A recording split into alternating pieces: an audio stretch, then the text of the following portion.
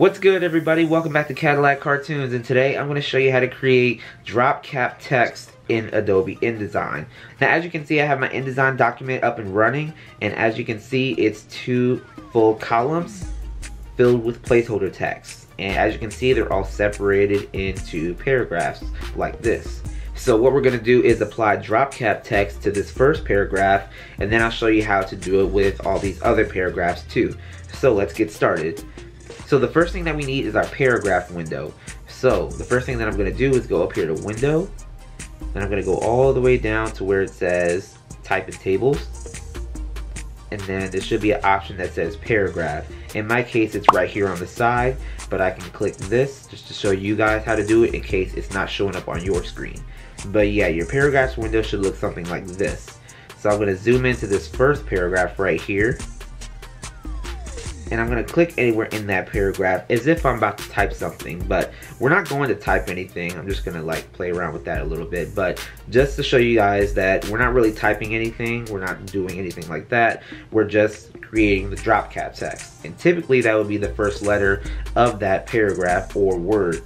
So in your paragraph window, there should be an option that says drop cap number of lines. So when you're reading a newspaper or a book or whatever that has drop cap text, you know that the height of that drop cap text takes up a certain amount of lines. That's what this is asking you. So by default it's at 1, so this letter A right here is taking up 1 line, so that doesn't really do anything. But if I switch this to 2, we can see that the height of this letter A takes up 2 lines like this. Now you can set that to whatever number you want. I'm gonna set it to like about 5, and that looks pretty good. So we have a letter A, and the height of that letter A, or drop cap text, is 5 lines tall. That's not an exact measurement, but that's what we indicated down here. But let's say you're not satisfied with the spacing of this letter A along with the paragraph that comes right next to it. So what we're gonna do is open up our characters window. So I'm gonna go over here to window, then go all the way down to where it says type in tables, and there's an option for the character window, or you can use the keyboard shortcut Command T. In my case, it's right here on the side, but I'm going to click that so that way you know where to go in case it's not on your screen. You can do that or use these options that are right here at the top. Either way, it's the same thing. But I'm going to highlight this letter A, that's our drop cap text. So what we're going to do is adjust the tracking. We can do that by going over here to this highlighted letter V and A. Now, easy way to remember that for me is to remember that that's the abbreviation for Virginia. I'm not from Virginia, but I've been to Virginia, but I like to think of it that way, and it's also a weird thing to say during this video, but that's what I like. That's what I like to think of when I think about this tracking option whenever it comes to formatting the text or whatever in InDesign. So yeah, a highlighted letter V and A, that's the tracking. We're going to adjust that to this letter A so that way it's not so close to the paragraph text. So I'm going to adjust that. It adjusts by 10, so every time I hit one of these arrows, it adjusts by 10. And if I adjust it up again, it goes to 20, then 30, or if you have a specific number, you can easily type that in right here. So I'm going to set that to about 20, and now our drop cap text looks like this. So now let's zoom out so we can see the entire document now that we have this drop cap text in. So I'm going to use the keyboard shortcut Command 0, and now we can see that there's a drop cap text right here. Like, that's big and bold, hard to miss. But let's say you want to apply a drop cap word instead of just the letter itself. So what we can do is go back to paragraph. It should be right here on the side like this, and right here where we put the number 5 in earlier, there's an option next to it that asks us how many characters we want to apply a drop cap to. By default it's at 1 because typically when you see a drop cap text, it's usually just 1 letter, and it'd be the first letter of a paragraph or whatever it is you're reading. So we can also adjust that by making a custom number in there depending on the amount of characters in a word that you want to apply a drop cap text to. So I'm going to adjust that up to 2, then 3, then 4, and like that option is really up to you, but I'm going to adjust that back to 1 because I prefer that, honestly. But now let's talk about formatting the drop cap text. So let's say you don't want the drop cap text to be the same font as the text itself. So what we're going to do is adjust this font and create a character style. Now, unlike what I did in my how to create a table of contents in Adobe InDesign video, we created paragraph styles. Instead, in this video, we're going to create character styles, which we can then apply to the entire document if we want. So I'm going to highlight this letter A, and I'm going to format that by using a different font style, different color, adjust the tracking and the kerning, all that stuff. I'm going to adjust that and save that as a character style. So I'm going to quickly change the font of that real quick. I'm going to change that to one of my favorite fonts, Rific 3. And then I'm going to go over here to character styles and click that. And by default it says none. So I'm going to hit this button that says create a new style. I'm going to quickly name that by double clicking on that, hitting drop cap character style. And instead of hitting OK right now, we can also adjust anything else that we want to adjust about this drop cap character within this window. So if you want to adjust the color, you can do that in here. I'm going to change that to a red. And any other changes that you want to make, you can put a strike through on it. You put an underline on it. Like change up anything else, like with the tracking, the kerning, you can do all that stuff within this window.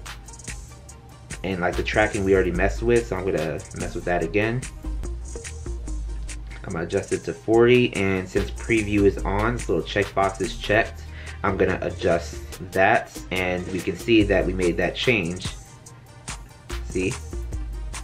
So I'm gonna change that to 40.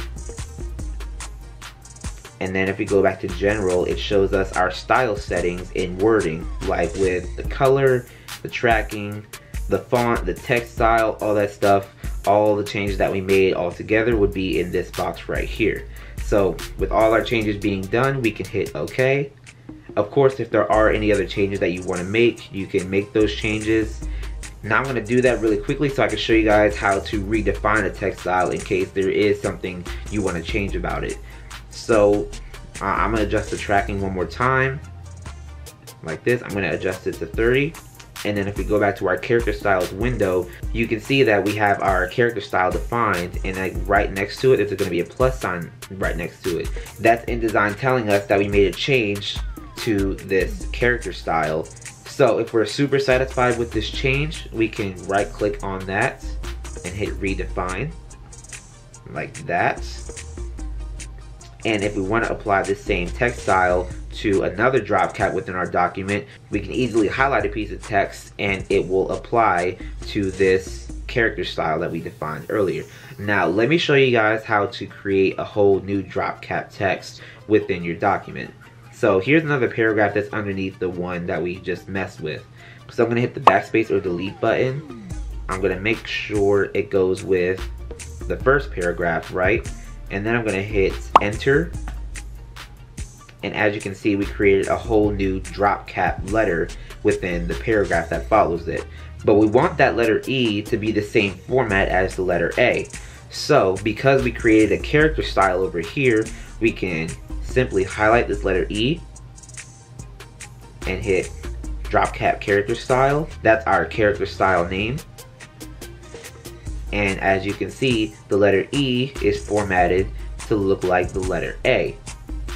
And now let me do the same thing with the next paragraph right here.